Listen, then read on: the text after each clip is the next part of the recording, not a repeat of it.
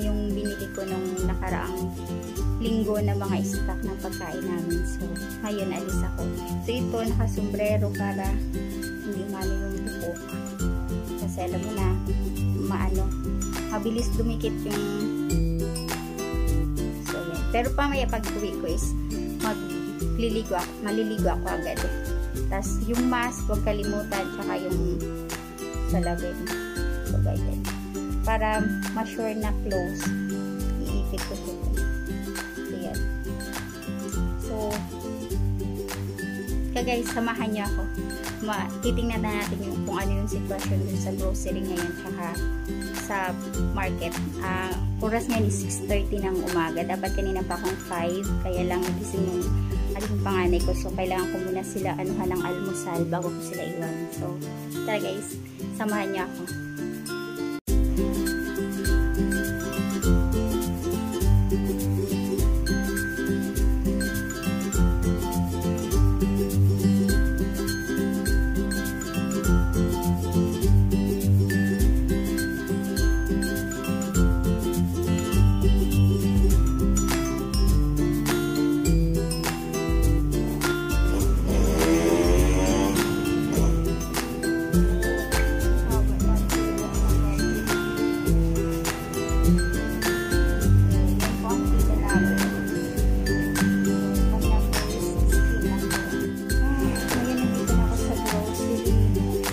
Wala ng laman. Pagod. Wala ng laman ng mga biscuit.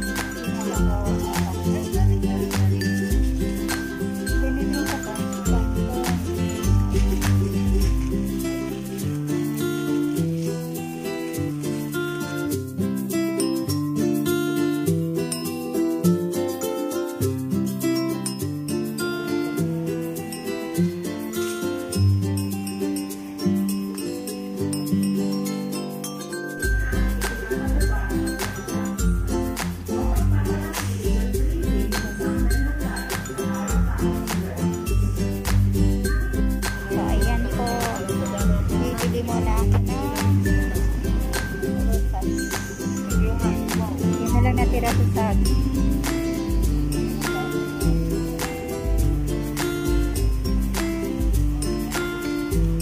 Kuya, pahingin plastic.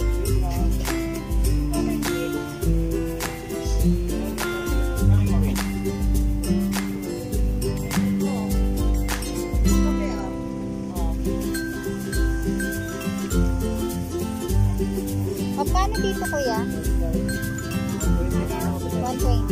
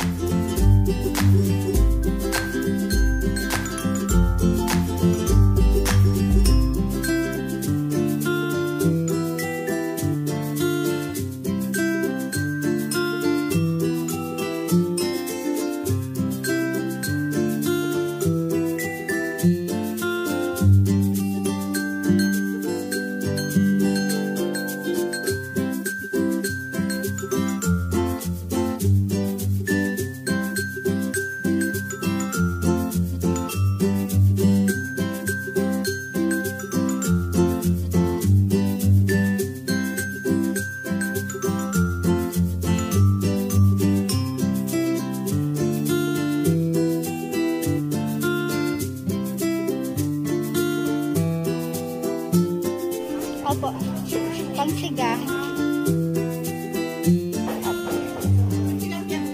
Opo.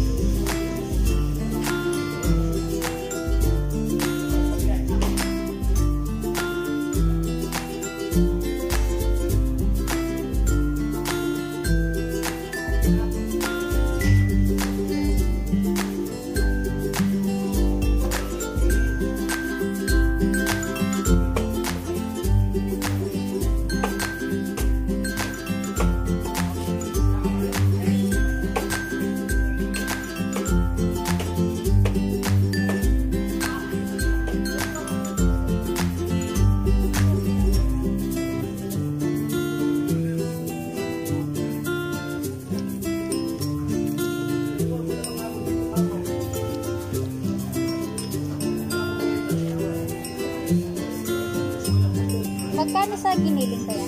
Sa buwang. Ito kayo. Rental.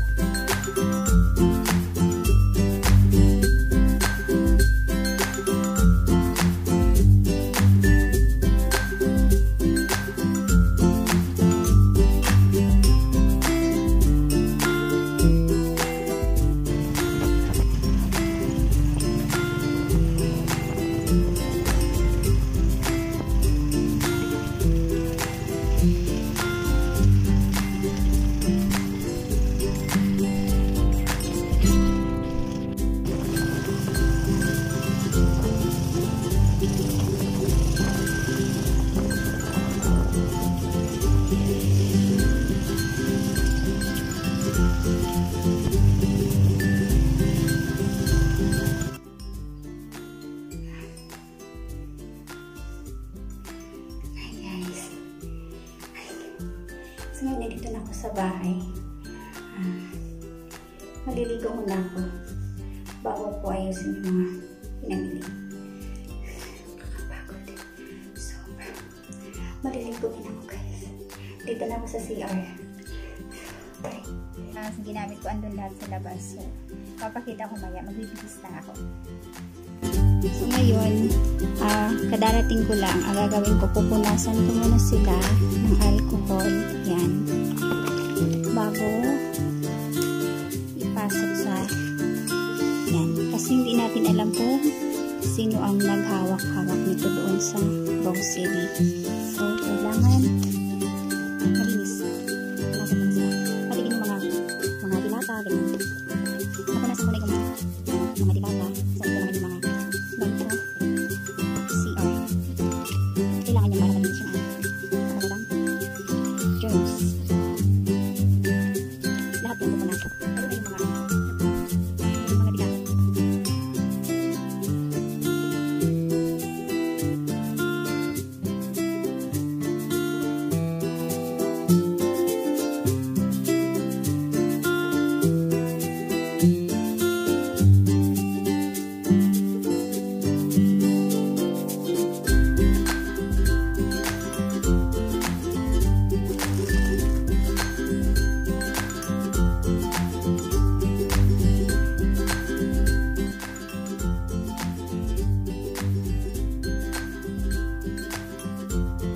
Siyempre, ito naman yung para sa mga bata. Yan. Para sa mga kids.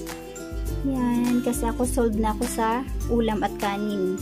Mga bata hindi pwede kasi mahilig sila mag ngat-ngat ng kung ano-ano habang nanonood ng movie o naglalaro. Yan. Bawal magutom. So, yan. Supply nila for 1 week.